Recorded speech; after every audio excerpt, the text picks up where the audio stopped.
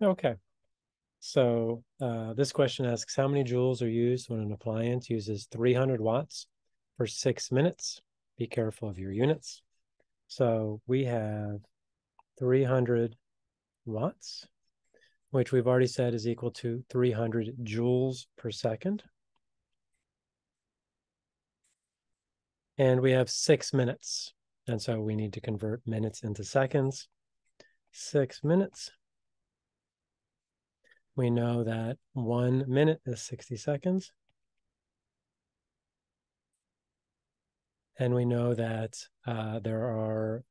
we are using 300 joules per second.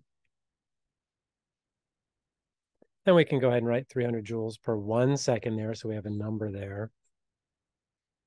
Now I'm going to take my calculator, which has pi in it somehow. And we're going to do 6 times 60. Remember, it's multiply all the numbers across the top, divide by all the numbers on the bottom. Since the numbers on the bottom are not are all ones, then dividing is easy.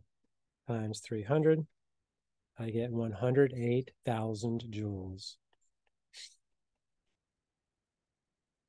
for this example.